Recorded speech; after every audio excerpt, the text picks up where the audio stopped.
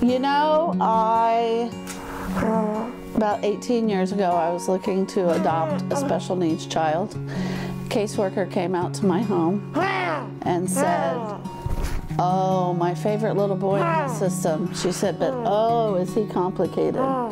And I saw his picture the next day, and I knew he was my son. I think when she saw him, she fell in love, and he wasn't expected to live. At that point, he was 4.5, and they said he wouldn't live to be 5.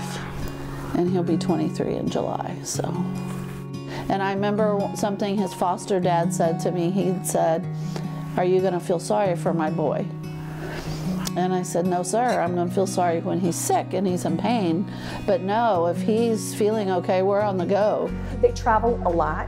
He's been to a lot of concerts. We go rafting, we go honky-tonkin'. Going to rodeos or going to concerts. And then I'm gonna say about 11 or 12, he woke up one morning and was just, it was kind of a nightmare. He was bashing his head in the wall, self-abusive. I've got scars everywhere, biting. He was out of control. Yeah, he was mad all the time. When you can't communicate your wants and your needs effectively, you rage. I don't know if he cried more, I cried more. I kind of lost my sweet little boy. We noticed he liked music. And so actually family members gave us for Christmas a scholarship to some music classes. When he first started to come, we were in the smallest room in the clinic, and I had to empty the entire room out before he would come in. He couldn't sit like this at all. I mean, he would have been all over the place, very angry to ask him to sit still.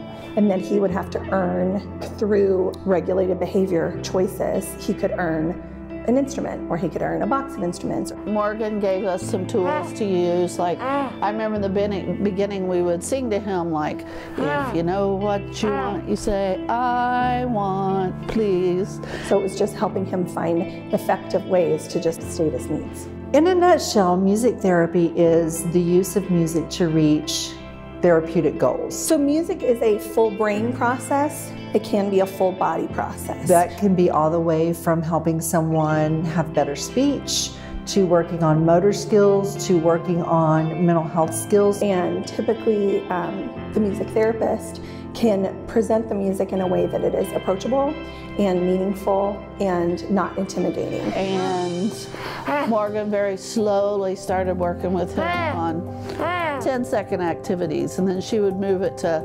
30-second activities. And then, I mean, now they can sit at the piano and he'll work on a song for 30 minutes. You know, he really loves it. Morgan, I don't know how to, Morgan is his person.